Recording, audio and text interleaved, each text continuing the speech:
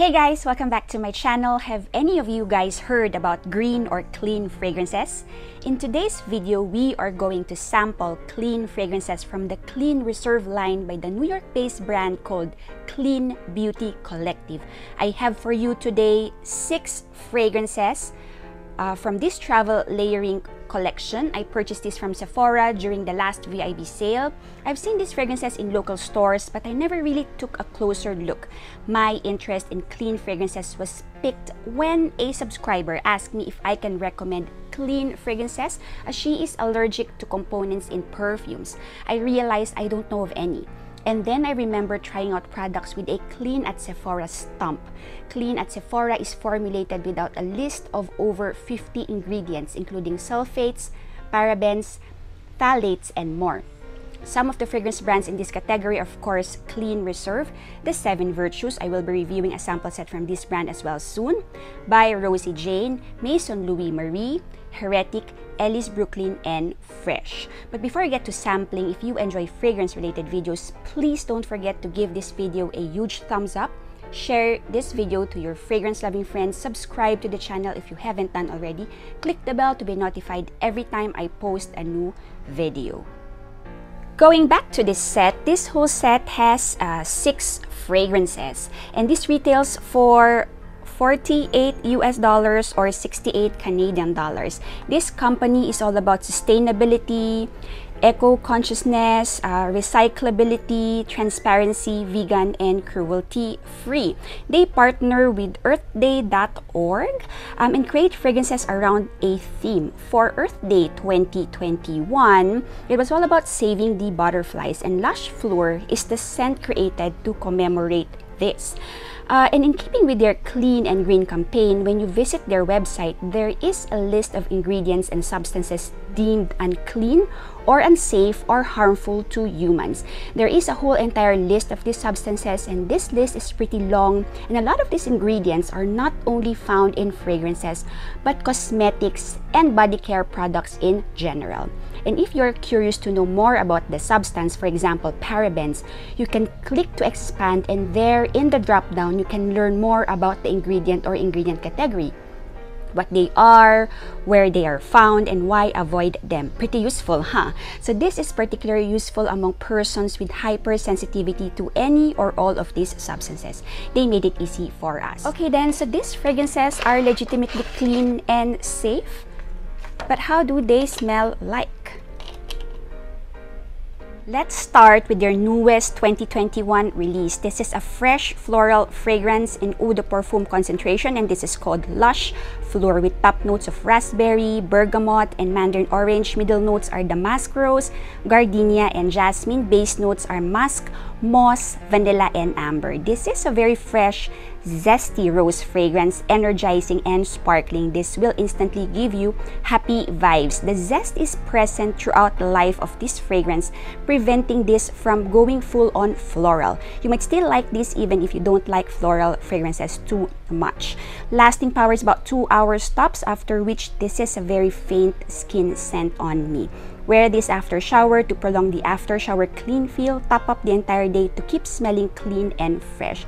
By the way, the fragrances in this line are meant to be layered. So depending on your mood and the vibe you're going for, you have the liberty to mix and match them. My favorite scent to layer with this is Skin, to add some warmth to this fragrance as well as to amp up on that vanilla.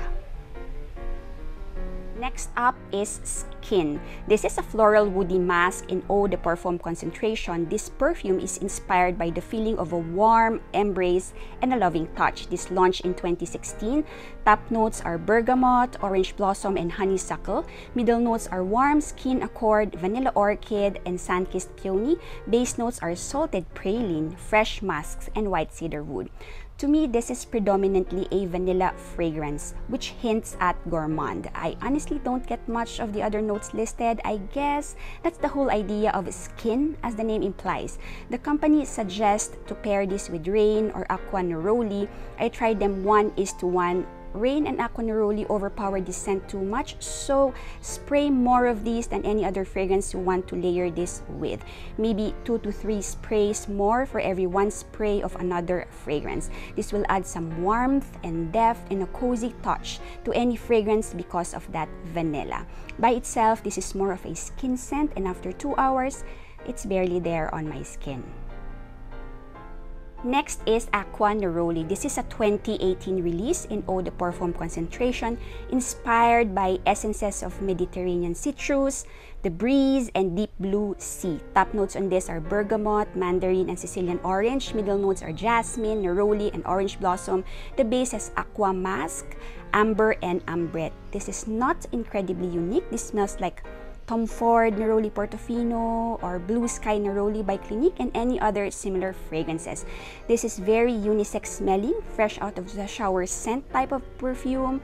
Pairing this with skin will give this a feminine edge, and pairing this with rain gives this a masculine touch. Radiant Nectar. This is a 2020 release for Earth Day 2020, centering on saving the bees, hence the name Nectar. This is an eau de parfum categorized as a floral musk. Top notes on these are ambrette seeds and pear nectar. Middle notes are orris butter, carrot seeds, and tobacco flower. Base notes are white cedarwood, ambroxan, and liquid musk. This interesting set of notes equals an interesting composition. This is my favorite in this set. There's no honey or nectar in the notes, but the scent creates this illusion of dipping your nose in honey. I struggle with honey in fragrances, but here, it's done so well. I like it. This fragrance can hold its own, but I also love this layered with skin or rain. The combinations smell fantastic. I heard Rebecca Collazo, if you know who she is, say that this smells like the newest Ariana Grande perfume called God is a Woman, which also happens to be a clean fragrance. I've never smelled that, but this could be a good dupe. Let me know down in the comments below if you tried God is a Woman by Ariana Grande and how it compares to this perfume if you've ever tried them side by side. Rain is a watery mask released in 2016 in eau de parfum concentration, inspired by a world renewed and refreshed after a lush rainfall. Top notes are bergamot, chilled cucumber, and water lily. Middle notes are dewy white flowers, cyclamen, and nougat. Base notes are patchouli, rainforest, vetiver, and clean musk. By itself, this one literally smells like damp earth or damp soil, if you will. I don't see myself wearing this on its own, but on my husband's skin, this did so well and smelled so good. Smelled more like vetiver and musks. I've paired this with every single scent in this set, and other than adding depth and dimension to the fragrances, this made them last a bit longer.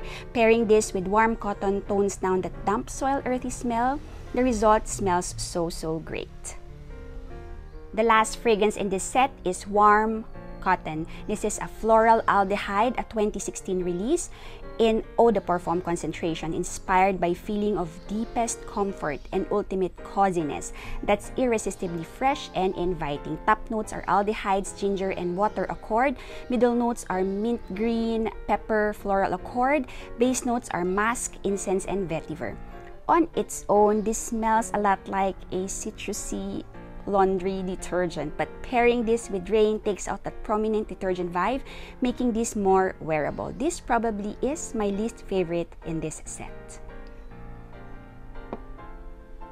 None of these fragrances blew my mind away. They are relatively simple, linear fragrances, definitely created to be layered, mixed, and matched. I would say though that all of these fragrances I can see myself wearing by themselves, except for maybe Rain and Warm Cotton. They had to be layered. But other than Radiant Nectar and Lush Fleur, all these fragrances smelled best when layered with other fragrances in the line. I can see these fragrances as a young teenager's first perfume for people with sensitive noses, parents of young children, for teachers and healthcare professionals who may want to wear a fragrance that's discreet enough to not offend patients, clients, and people at work, but still smell great. From this set, my top 2 favorites are Skin and Radiant Nectar. These two are the most interesting to me and also full bottle worthy. I've tried some of the pairings, and my favorite to pair are Radiant Nectar and Rain.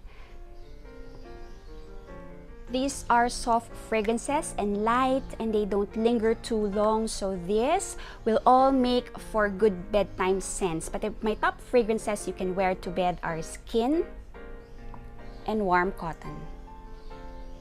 Layered with Rain, of course, because I can't wear these two by themselves. And the two fragrances most suitable for daytime high heat and humidity are Acqua Neroli and Lush Fleur. I hope you found this video useful, especially for you guys who have hypersensitivity reactions to fragrances. As a matter of safety, please discontinue use if you develop any form of reaction to any fragrance or substance. Thank you so much for watching. See you in my next video. Bye!